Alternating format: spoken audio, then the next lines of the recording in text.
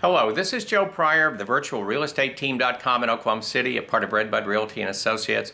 Today is Memorial Day, and this is a day where we celebrate our freedoms and the people that made sacrifices in order to ensure those freedoms. One of those freedoms I want to address today is the mortgage interest deduction that we all enjoy if we're just basic Americans owning a normal home in the United States. You know, I was a little less than 2 weeks ago, I was in Washington, D.C. for our national meetings. I also had the privilege of talking to our senators and representatives as realtors from all over the country did. And we all came away with the thought that the mortgage interest deduction is in trouble. All of you know that we've been through a pretty bad economic time and that we're going to have to reduce future deficits, and that is really important. The problem is one of the ways that the congressmen and senators want to do this is the easy way, the way of getting at people that don't have a lot of money to lobby, and that is you and me on the mortgage interest deduction. Now, I know you're saying he's a realtor, naturally he wants to defend this, but honestly, as someone that specializes in investments, I'll actually probably make more money and not less because of a change like this, but that's what I believe is not important at this point. I think what is important is preserving home ownership. To me, this is a part of the Declaration of Independence when they talked about inalienable rights of life, liberty, and the pursuit of happiness, because for the Founding Fathers, pursuit of happiness was property owned apart from the crown.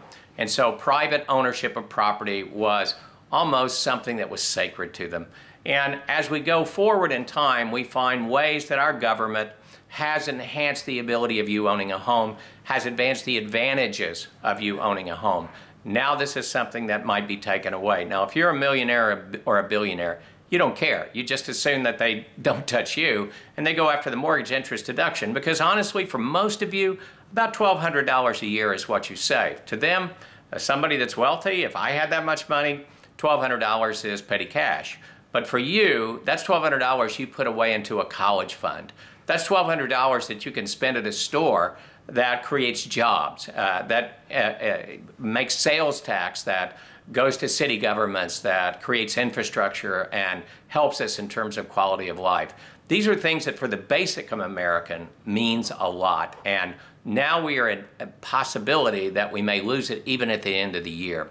We heard a lot about this from our congressmen, not just from ours in Oklahoma, but other congressmen around the country, that they want to eliminate the mortgage interest deduction. I don't believe that's right.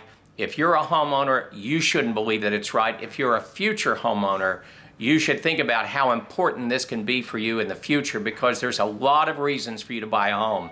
And to take this away would also, and I can do this in another video, can take away the possibility of more appreciation, which allows you to sell the home down the road and reduce the overall cost of your home ownership, which gives you money again to take care of your children.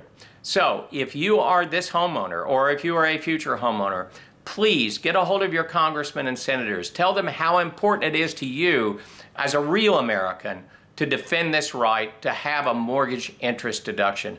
I believe it's important. I believe it's embedded in this country. I believe it's a right that should not go away.